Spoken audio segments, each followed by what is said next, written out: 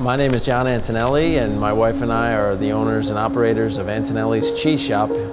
My love affair with cheese started when I quit my job to find my passion in life. Somewhere along that process, cheese found me. I was given the opportunity to spend a few weeks in the cheese caves outside of Lyon, Rouen, France.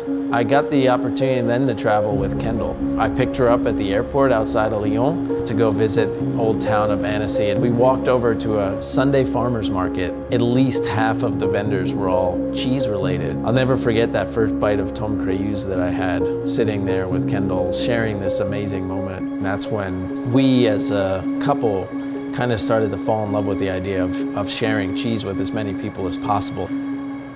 And that's a cheese plate at Antonelli's Cheese Shop.